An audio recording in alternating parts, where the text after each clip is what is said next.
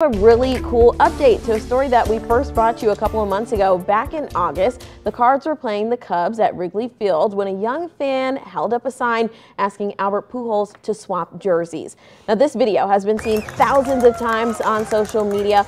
Pujols gave 9-year-old Cooper Davis from Pennsylvania the shirt off his back with a smile. Now Cooper is loaning that jersey to the National Baseball Hall of Fame for a year. He made the trip to Cooperstown, New York with his dad last week to make it all official. Oh my gosh, that is so cool. It is really cool. And his dad, Bobby, is the one who reached out to me on Twitter and sent me all these cool pictures of Cooper at the Hall of Fame. He got to take a tour. He was holding up the jersey in front of multiple displays. Now that's going to be on display pretty soon, but I think it's going to take some time to get it up and running. Yeah, and in 365 days, he gets it back, right? Yeah, and they're going to, exactly. He's going to get that back. That's a good thing. But they're going to have the video on the display too because it went viral. It's so cool. Gosh, yeah, that's so cool. Great story.